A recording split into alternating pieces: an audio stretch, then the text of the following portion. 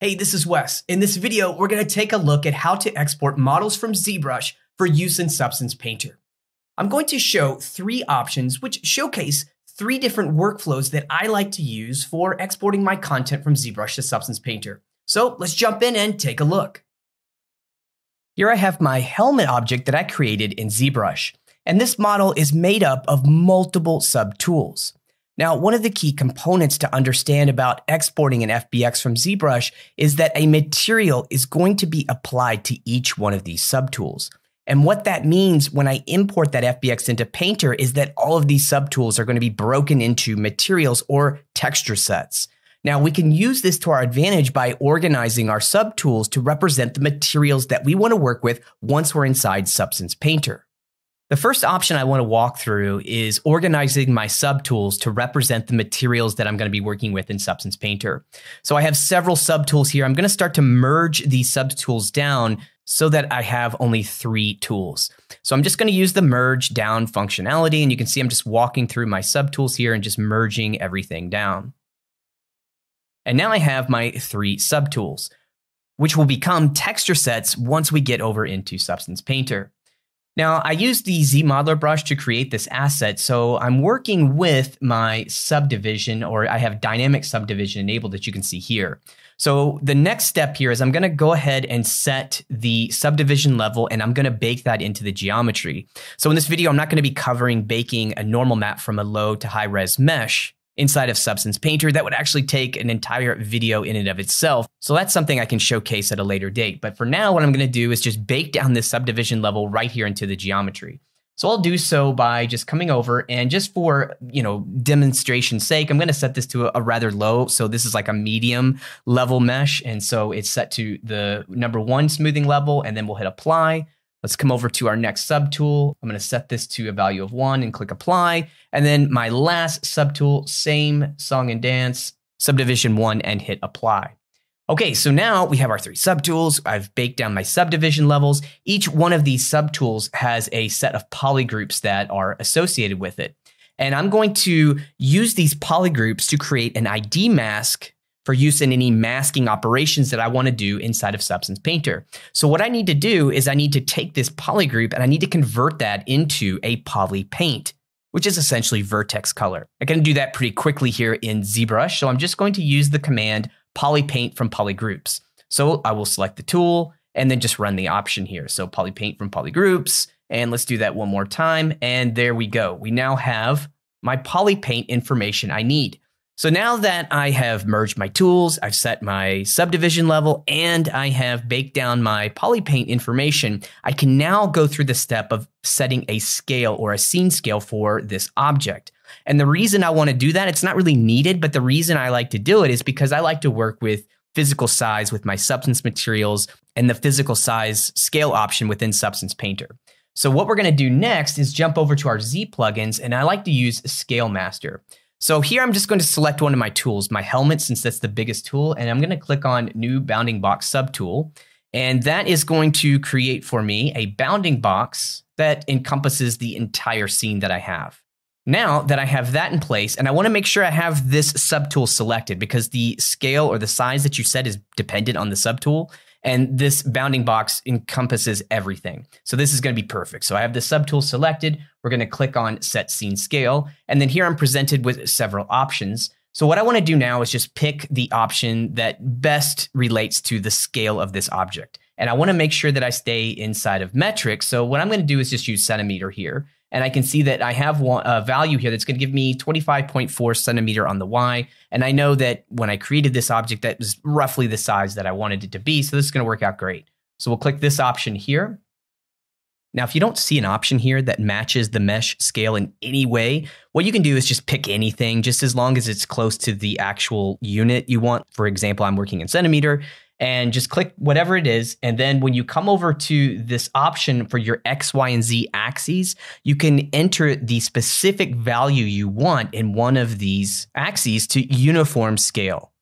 And now, just to make sure everything is scaled correctly, I'm going to resize my subtool, and I'm going to just make sure that this all option is enabled, so it will just resize all my tools. So let's click on Resize Subtool, and you can see it's going through the process, and it's done that in my scene. I no longer need the bounding box subtool, so let's delete that guy. And here we go. We have everything in place. Let's turn off transparency. And then I can come back here to my set scene scale, and now I can get an idea of what this new generic unit size is. So for example, let's come over to the helmet and set my scene scale. It's giving me this generic readout, and in my Y, it's 254. This generic unit is really approximately close to millimeters, so I can tell that this is correct. So I know this is gonna work. Now, something else I can do is I have centimeter selected, and I can click on sliders to subtool size, and you can see that that's just gonna give me that readout. If I click on millimeter, and then I click on sliders to subtool size, there is where we're getting that 254. Like I said, that generic unit is more close to a millimeter. All right, let me jump back here to my centimeters. And now all I need to do is just export out this geometry. There's lots of ways that we could do that from ZBrush. I'm using ZBrush 2022. So what I'm gonna do is just export to unit scale, and I wanna make sure that my unit scale is set to centimeter. So we'll click on export to unit scale, and I'm going to select helmet and make sure that my save as type is set to FBX, and then click save. And here is where I can go through and just set all of the options that I want. So pretty much I wanna make sure that I'm gonna export all. I use Maya Y up, make sure that smoothing normals is enabled here. And then you have a couple options at the bottom. So you have this export smoothing levels, which can be pretty good. So earlier I went on ahead and just froze or baked down my subdivision levels, but I could just enable this option here. Now, the reason I'm not doing that is because I have found that after I set my scale, and then if I make a change like merge my subtool, freeze subdivision, or even create my Polypaint from polygroups, it tends to mess up the scale internally somehow. So I usually do those operations in my file, and then the scale is set for the absolute last thing before I export. And then I do not need to worry about this exporting smoothing levels. Now, you also have this option, which is pretty helpful, called export polygroups as materials. So another way that we could work is we could have, a single subtool, and we could organize our material scene based on our polygroups. And I used to use this option a lot, but lately I haven't been using it at all. I kind of just have preferred to work this way, where I'm managing my scene based on my subtools, and then just setting my Polypaint from polygroups so that I can just bake that as a vertex color inside of Substance Painter. That's why I'm not using any of these two options, but they're there in case you needed them. Okay, everything's set. Let's just export. And now ZBrush is going to export this out to an FBX that I can take right into Substance Painter. Here I have Substance Painter open, and let's import that object that I just exported from ZBrush. So for my file, I'm going to select my helmet, document resolution, I'll start that at 2048. I'm not going to be using the UV tile settings in this particular instance, so let's just jump right down to the auto unwrap. So I need to create UVs to work in Painter, and I'm gonna let Painter handle all of that work for me. Auto unwrap is enabled. Let's hit the options here, and you can see there's options for my seams, UVs, and packing. And there's two options. We have generate only missing data or recompute all. So I'm going to switch this to recompute all. For the margin size, I'll leave it at default. And then here for the orientation, we have two options. You have align with 3D mesh, and then you have unconstrained. Unconstrained is good for more organic type meshes, and it's a bit more optimized when it comes to actually packing the UVs, whereas align with 3D mesh is better for hard surface objects, but it's not as optimized when it comes to packing the UVs. Here, for this particular object, I'm going to leave this at align with 3D mesh. Now I'm going to make sure that I have my optimization settings enabled for avoid elongated UVs and create fewer seams. Now, if we take a look at my physical size, we can leave this at the default state here for the meshes file size because, again, we did that scaling inside of ZBrush. However, you do have this option, which I think is really cool if you need to set some type of custom unit scale. For example, if we want to set a specific ratio for a generic unit to something in, say, centimeters. So this is all set up. Let's click OK, and let's let Substance Painter create our mesh and unwrap our UVs. Now you can see the helmet has been loaded into Substance Painter, and for the texture set list, we have our 3 texture sets which correlate to those 3 subtools that we had been working with in ZBrush. Let's take a quick peek at the UVs. So here we can see the UVs for the helmet, the strap holder, and rings have all been created for me thanks to Substance Painter. So now I'll jump back to my texture set settings and let's quickly bake a few mesh maps. So I'm going to set my output size to 2048, and I'm just going to be baking my world space, ID, ambient occlusion, curvature, and also my bent normals and position. Okay, so with these enabled, I do just need to make one tweak here to the ID. Now, for the color source, we're going to click this drop down and choose vertex color. When we created our Polypaint from polygroups in Zbrush, we essentially just added vertex color data. And Substance Painter will bake that to an ID map with our color source set to vertex color. So I want to apply the setting to all of my texture sets. So I click apply to all, and let's just bake these selected texture sets. Now Painter's going to go through this baking process, and here you'll be able to see the final result once this is finished. The baking has finished. Let's click OK, and here is the bake. Really quick, I'm going to jump over here to my shader settings, and I'm going to enable that bent normal. Gives me a better quality result here in my viewport. And let's take a look at how we can now apply a material based on that ID mask. So I'm going to apply a material here just to the helmet, and I'm going to use one of these default just materials that ship with Painter just for demonstration purposes. So now that I have my ID, I can hold down the Control key, left click and drag, and you'll see now I can actually drag this material onto any of the IDs that started from those initial polygroups that I set inside of Zbrush. So I'm going to place this material onto the helmet itself. And now I have that material applied. Here we have a mask, and that mask was generated from my ID mask. And because we set up our physical scale, what I can do is jump over here to my projection, set this to triplanar, and for the scale option, let's set it to physical size. And I know that the physical size setting of that material is going to be set appropriately to the physical size of my actual object. In this second option, I'm going to showcase using a single subtool and then using UDIMs or UV tiles within Substance Painter. So what I'll do really quick is just jump over here to my Z plugins, and I'm going to come over to Subtool Master, and I'm going to use Merge. Here I'm going to make sure that I preserve existing polygroups, and I'm just going to go ahead and delete my extra subtools. Click OK. And so here we have a single subtool. Just as before, I'm going to enable my dynamic subdivision and set this to a smoothing level of 1 and click Apply. So that'll give me my base subdivision baked in. And also, you can see that I have my polygroups here, and I need to convert that to Polypaint. So here I'll use that same option, Polypaint from polygroups.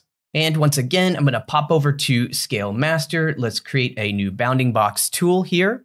And we are going to set our scene scale. It should all be pretty much the same. So we're going to go with that same 25.4 centimeter.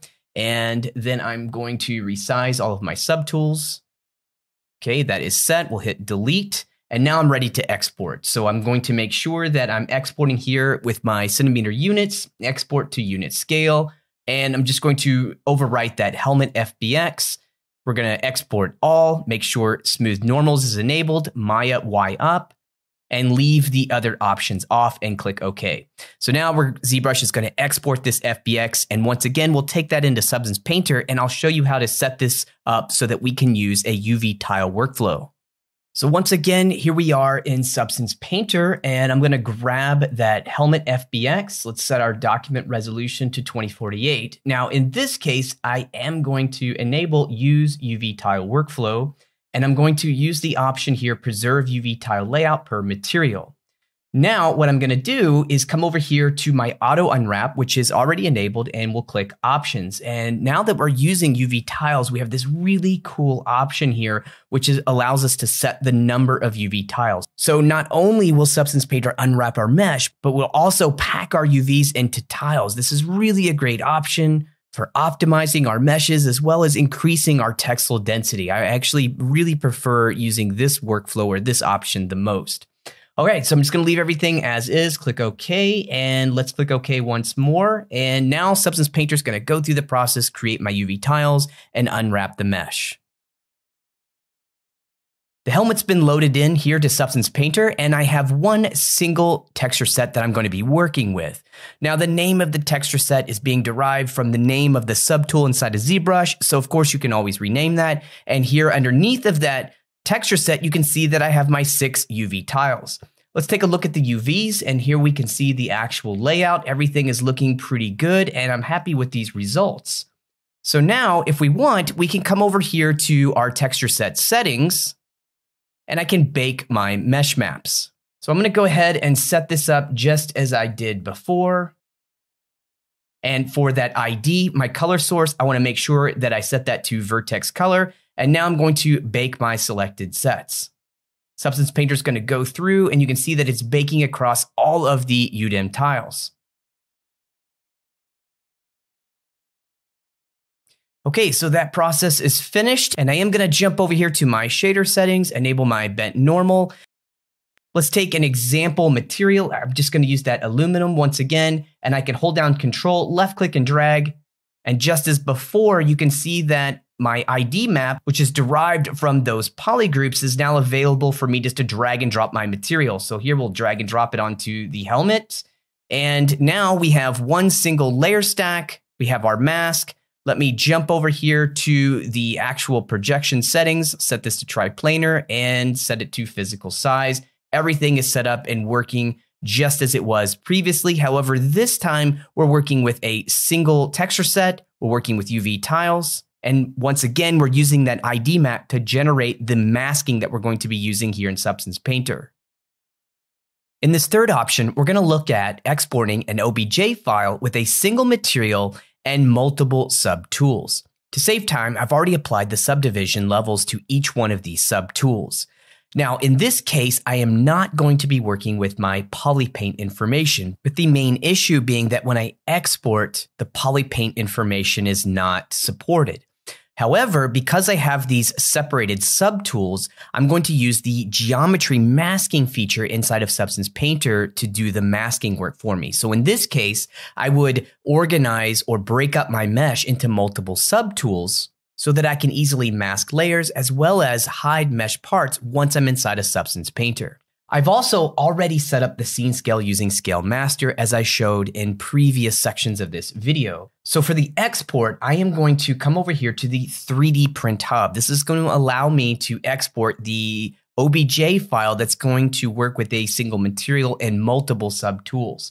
So what I'm going to do is click this Update Size Ratio, and I'm presented with an option for millimeters or inches. Like I said, I already set up my scaling, so my millimeters is set correctly. And that's going to convert to 10 inches on the Y, which is the exact size of this helmet. However, I want to make sure that I stay in millimeter because Substance Painter is working in centimeter. And when I set my conversion for my physical size, I'm going to be able to easily convert from millimeter to centimeter. So let's click this millimeter option, and I can see that my size ratios are updated here, which is good.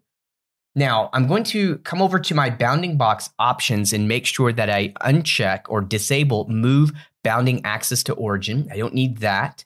And you'll notice here that I have my export options. Polypaint is enabled, but Zbrush does let me know that the exporting of these colors is not supported in the OBJ file format. Okay, so other than that, we're good to go. I can export my OBJ. And I'm just going to overwrite this one that I've saved previously. Yes, okay. And now Zbrush is exporting this OBJ file for me to use once we get inside of Substance Painter.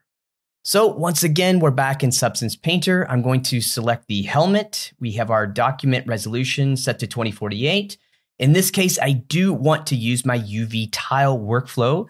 And that is because I'm going to have a single material. And if I do that unwrap for the helmet with a single material, it's going to pack all the UVs into that one single 0 to 1 space for that material. And that will end up giving me a pretty low texel density. So if I use the UV tile workflow, the parts of the helmet are going to be much more optimized because I'm going to be using separate UV tiles, and I'll have a lot better quality because of the higher texel density. So yes, use UV tile workflow. For the auto unwrap, let's look at our options. Once again, I'm just going to leave all of this at default, same as what we covered in the previous section. We'll click OK.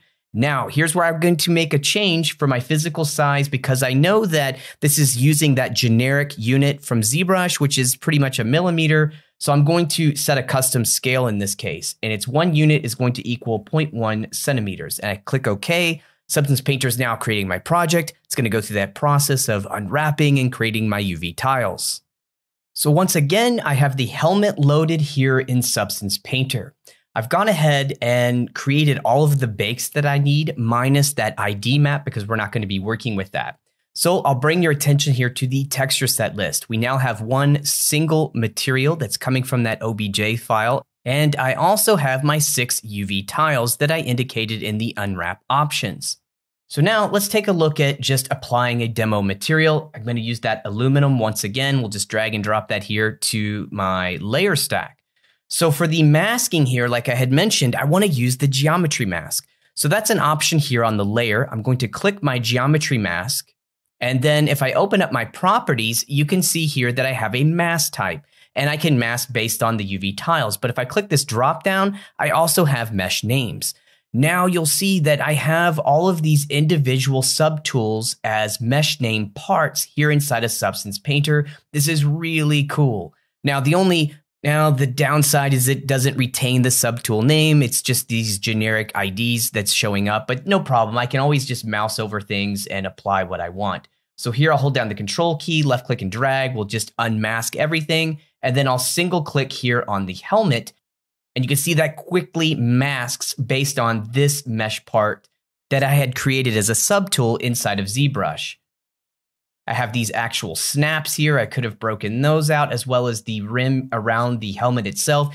I could have broken those down into additional subtools, but for the most part, you can see how this masking operation is working pretty well. So once this is set, I can come out of the geometry mask. Let's go back to our properties again. I'll go into triplanar projection and set this to physical size. And here you can see that physical size setting is working just as it was in previous sections of this video.